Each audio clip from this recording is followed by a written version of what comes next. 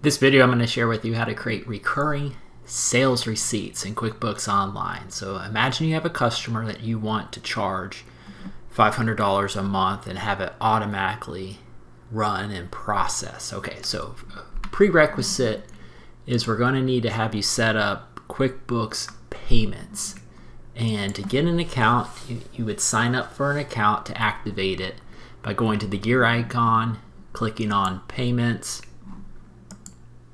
and then you would apply for a payments account.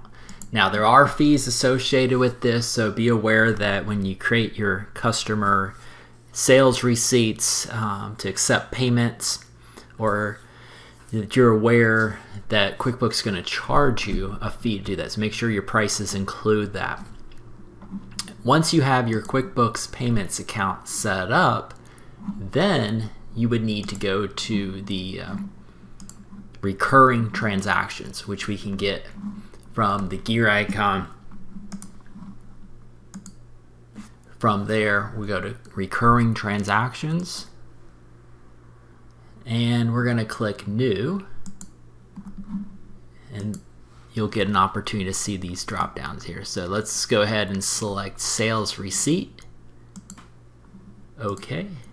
Now the difference between a recurring sales receipt and a recurring invoice. A recurring invoice means that there'll be accounts receivable on that there needs another action to be paid on that. But the benefit of a sales receipt is this will accept payment on the spot. So if you're wanting to charge a customer $500 a month for consulting services and have it last a year or go forever until you cancel it, this would be the option that you want right here.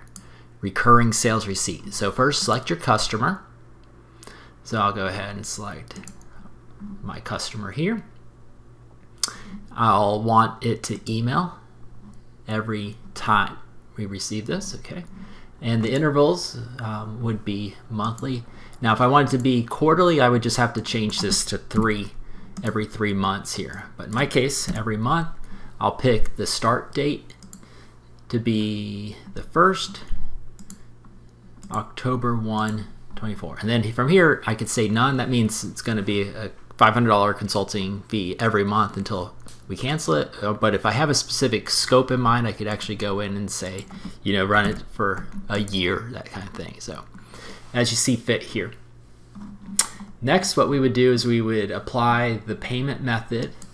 Now, my account's a demo, so I can't show you this here, but if this was an account with the payments, you would select either bank or credit card, you know, check, enter in their ACH information, their account number, routing number. If you have a credit card, it would populate for you to enter the credit card, expiration date. As soon as you do that, very important, there's going to be a little checkbox that says, I have authorization from my customer to charge them for this. So make sure that is checked, and QuickBooks will also give you a template where you could share with them and fill it out, and they could sign an engagement with this auto payments here. Okay, the last thing you have to do is you have to set up the product service for what you would like. So I'll go ahead and do consulting.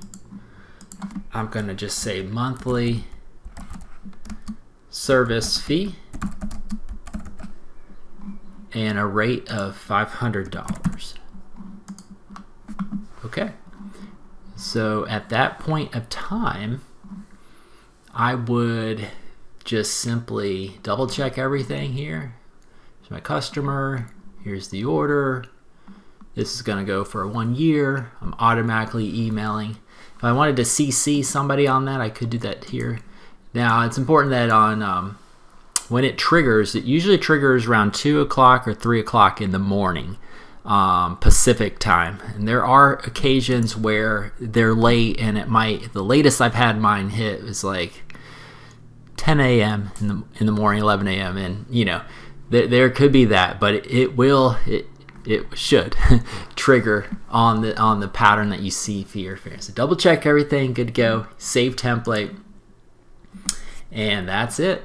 And then of course you need to follow up and manage that. Whenever a payment is made, you get an email from QuickBooks Payments saying payment has been received, and we would just want to make sure that, you know, the money funnels back into your bank account and we can reconcile that. So, all right.